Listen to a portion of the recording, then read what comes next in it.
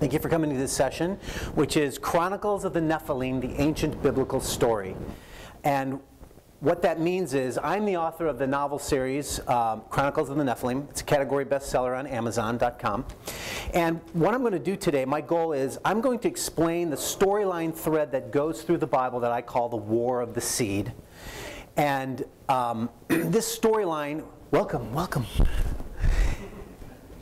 This storyline is the storyline that I'm using in my novel series. So to start out, though, I want to start with these passages. Sorry if it's too small for you to read up there, but I'm going to start out sort of before the beginning. And these are, in Job and Psalms, we read about the sons of God. This is the heavenly council, the divine council, the host of heaven. And we read in Job 38, "Where were you when I laid the foundation of the earth? When the morning stars sang together and all the sons of God shouted for joy." The sons of God are there when God created, and they shouted for joy. So these are divine beings in heaven. Job 1:6 says, "Now there was a day when the sons of God came to present themselves before the Lord, and Satan also came among them." And in Psalm 89 we read about, "Let the heavens praise your wonders, O Lord, in the assembly of the holy ones. For who in the skies can be compared to the Lord? Who among the gods is like the Lord? A God greatly to be feared in the council of the holy ones." So some of the points here that you should be seeing is before creation, God had a divine council around him. And it's an assembly. It's an assembly of the heavenly host. They're called by many names. Sons of God, holy ones, right? There are other names too. The host of heaven. We'll see that a little bit later too. But it's an assembly around his throne, and they have these multiple names. They're the divine beings before the creation. Next we have Genesis 3:15. Now this is what we call the proto-evangelion, the first reference to messianic redemption in the Bible. But it happens in the garden. And God is talking to the serpent, and he says, "I will put enmity between you and the woman, between your offspring and her offspring. He shall bruise your head, and he shall bruise your head, and you shall bruise his heel." This is God talking to Satan in the garden. It's the curse on him. And take notice of that word offspring. That word offspring in Hebrew actually means seed. So this is where the war of the seed begins. And keep in mind that he's talking about the seed of the serpent, your seed, versus the seed of the woman, her seed. So the seed of the serpent versus the seed of Eve. This is the war of the seed, the enmity between them. And also notice that the word bruise there actually in Hebrew also kind of means crush. I think the translators were afraid of writing that because they thought it didn't make sense. You will crush his head, he will crush your head, you shall crush his heel. What does that mean, right? But I think that we get the essence there, don't we? Right? There's a serious crushing going on both sides. There's that war, and there's damage done on both sides. Now we jump ahead to Genesis 6, 1-4. If you're at this conference, you probably are very familiar with this passage, right? When men began to multiply on the face of the land and daughters were born to them, the sons of God, remember the sons of God, saw that the daughters of men were attractive, and they took as their wives any they chose.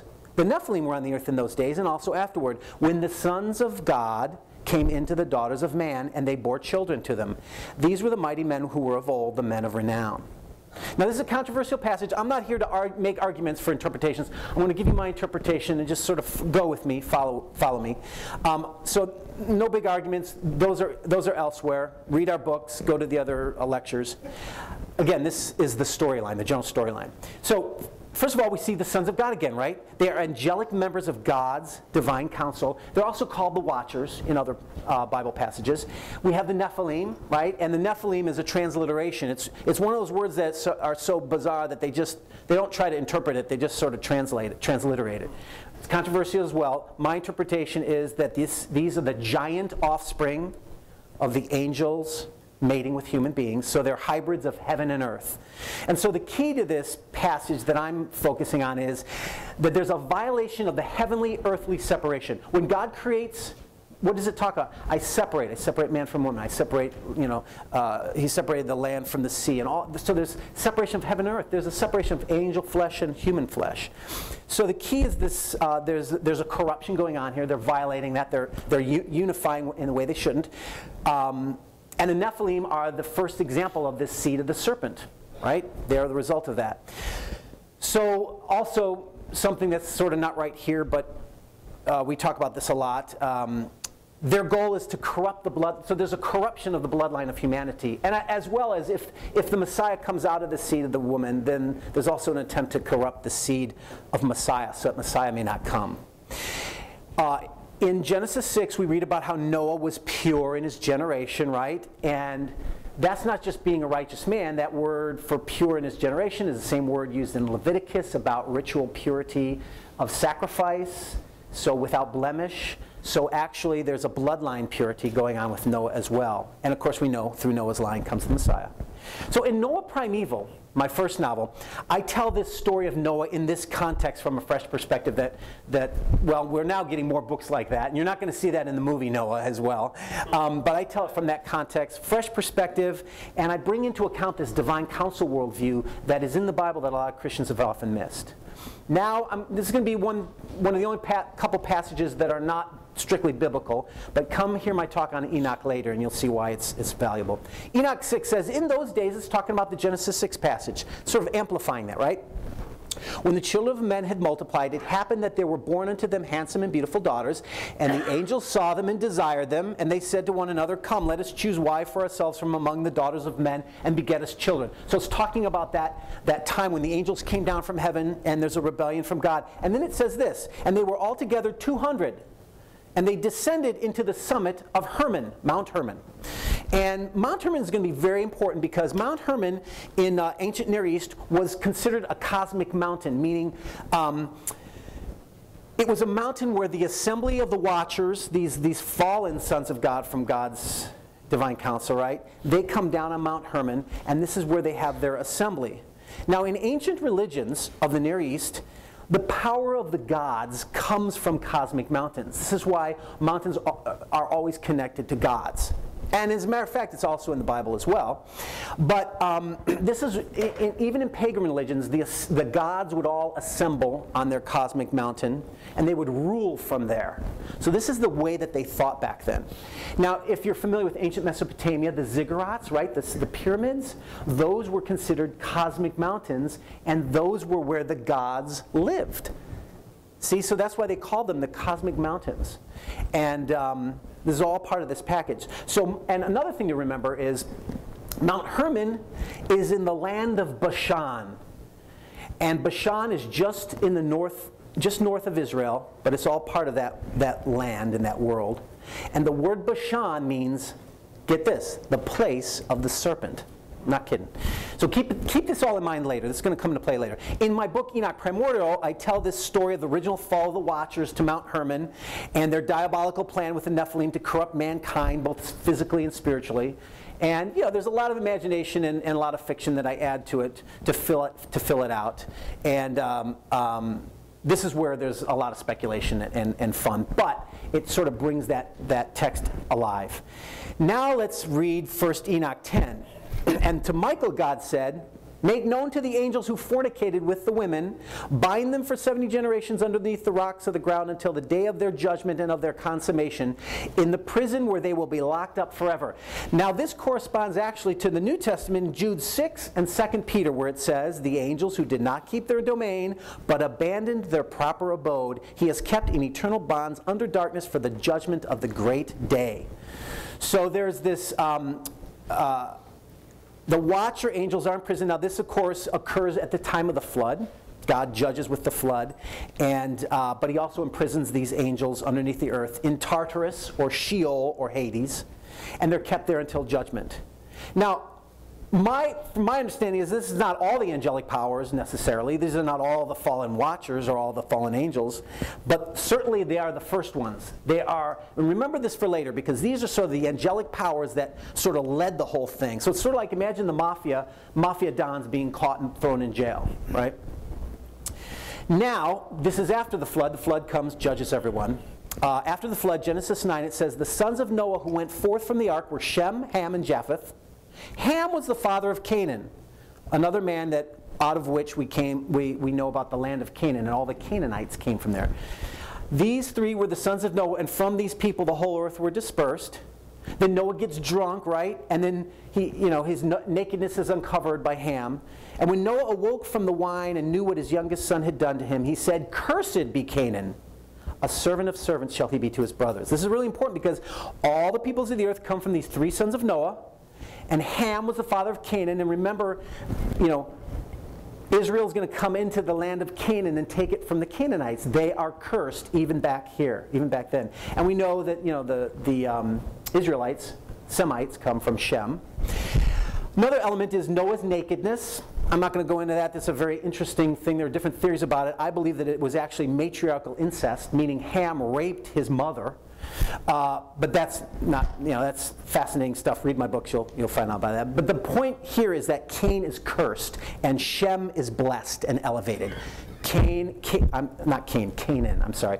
Canaan is cursed and Shem, from which the Israelites, so Israel comes from Shem, Canaanites come from Canaan. So you've got this cursing going on that's going to come up into play later. Now, let's jump ahead to Deuteronomy 32, where it talks about how, it's talking about this incident is talking about the Tower of Babel.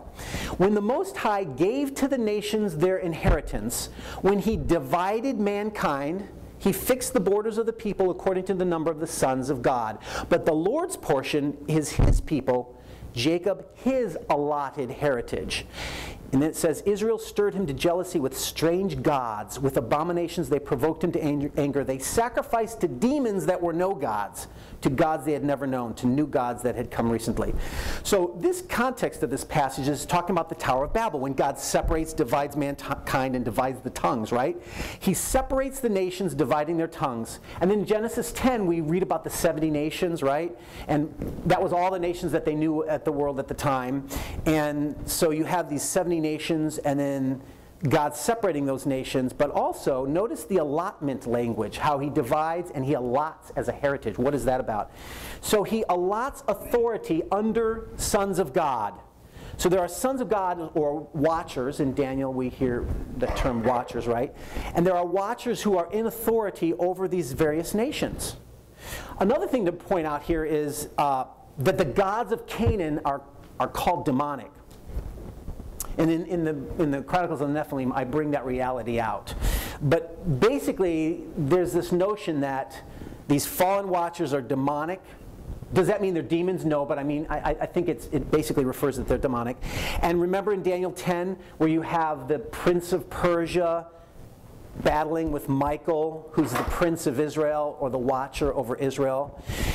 In Abraham Allegiant, in that novel, I tell this story of Babel.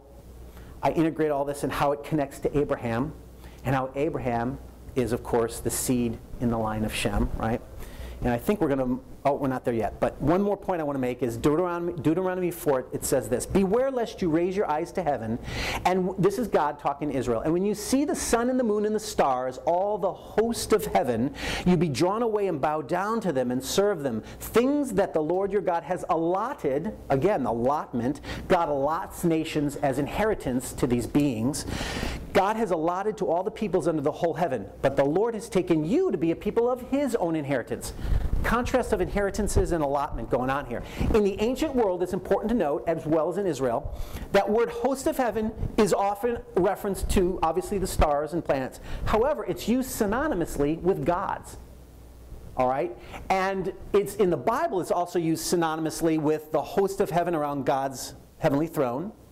And they are sometimes called gods, Elohim. Now, this is not a plurality of gods. This is, again, this would be a study that we'd have to go into, but that term is used of them, right? The sons of God are they're called Elohim. They're around God's counsel. But anyway, the point I want to make here is that host of heaven is a term that's used interchangeably between these divine beings and between the stars and planets. So there's a sort of a correlation going on there. And this is another text about this allotment of nations and the inheritance. So there's a territorial authority that we see here. And that's important to note. Now in Genesis 22, we read, this is God's promise to Abraham, and this is one of the key verses I'm focusing in. Again, we're cutting a lot of stuff out. But in your seed, there's that word again, he's talking to Abraham, in your seed all the nations, again the nations, there's this reference of nations, of the earth shall be blessed. And because you have obeyed my voice. And then in Galatians 3:16, Paul explains how he goes, well, now the promises were made to Abraham and to his seed. It does not say and to seeds, referring to many, but referring to one, and to your seed, who is Christ. So while I think that this seed notion does have to do with that lineage, right, the genetic lineage, ultimately I think the scriptures are saying this ultimately pointing to Christ or Messiah. So it's that line of Messiah. So the promise appears to be almost generic in Genesis 22, but it becomes more singular in Paul. Well, I think it's a both. I see this as a both-and thing in many ways, but anyway, let's keep moving. In Numbers 13, now we're jumping ahead. Why? Because there's really not much about this Nephilim and sons of God that I've found, you know, when they're slaves in Egypt and stuff. So let's jump ahead. They've been slaves for 400 years, and they're coming out of the Promised Land. They're in the Exodus now, coming out of the Promised Land, coming out of Egypt, going into the Promised Land. And the spies come back and they say, the land through which we have gone to spy out, it is a land that devours its inhabitants. And all the people that we saw in it are of great height. They're giants. And there we saw the Nephilim. Now notice this, the sons of Anak, or Anakim, who come from the Nephilim. And we seem to ourselves like grasshoppers, and so we seem to them. So we're skipping ahead 400 years. We're now in the Exodus on the brink of Canaan, on the territory of Canaan that God has promised. Remember, territory and authority and allotment. God's going to take this for his people. Notice the sons of Anak. Another word is called the Anakim. And they come from the Nephilim. So there's this theological connection. Remember, the Nephilim were first the seed of the serpent in Genesis 6. They were evil. They were the fallen progeny. It brought about the flood.